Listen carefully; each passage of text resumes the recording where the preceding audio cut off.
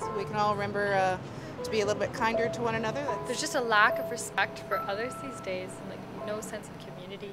I walk down the street and nobody even smiles at me. Well, nobody even notices me anymore. Why can't we value each individual the same? People are so focused on themselves, they always put themselves first. The great thing about giving is it's the opposite of receiving. And it's not something you see very often anymore. It's kind of sad because people don't expect other people to be kind to them sometimes.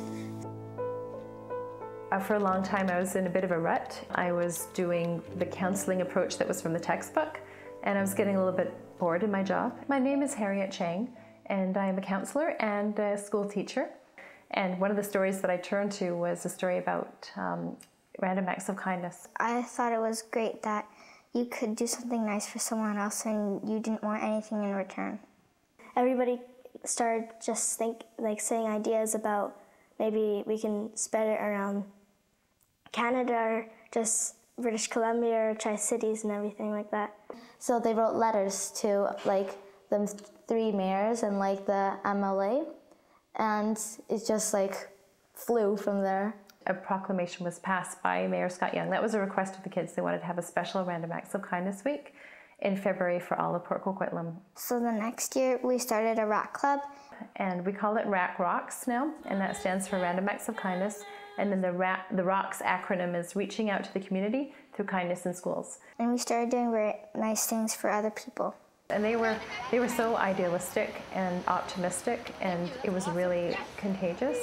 And I just wasn't going to stop that, so I encouraged them to go as far as they possibly could. The RAK Club is going to change the world because I believe that a big difference can be made through small steps. We gave out cookies, handing out coffee or hot chocolate. I'm here to give you a free coffee.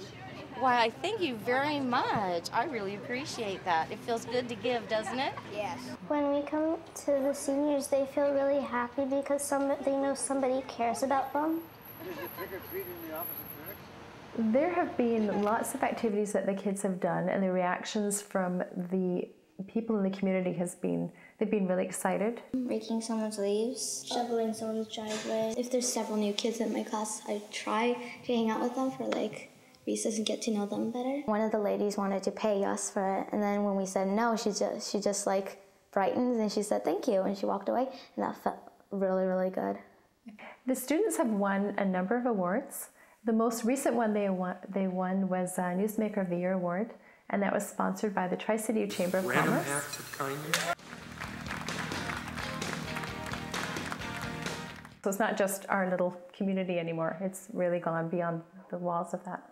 We've had emails and phone calls from all over BC, people saying, what are you doing and how do you do it and what a great idea. There are also groups all over BC, different people who are very inspired by these kids.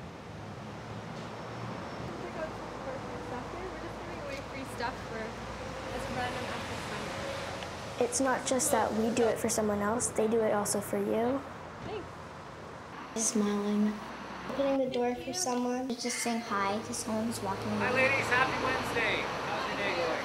Good, how's yours? It makes me feel really happy when I do a RAK for somebody else. It makes me feel like I just want to pass it on to like a million people.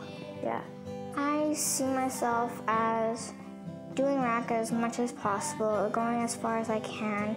When you start to be able to give things instead of just receiving, that's when you feel the spirit of things and you feel how good it feels inside your bones to be able to make somebody else's day and make them happy. Like every single day, there should be like random acts of kindness every single moment in time. You guys are doing something very good, and I wish you continue. So thank you for bringing them around. I think these kids have changed my life.